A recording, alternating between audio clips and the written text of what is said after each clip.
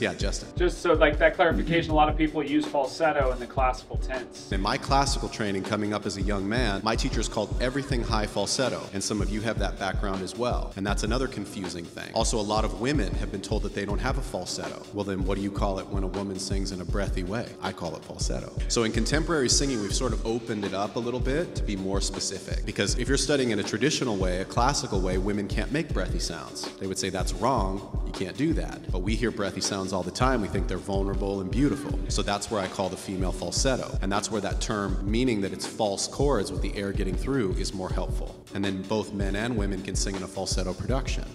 Does that make sense?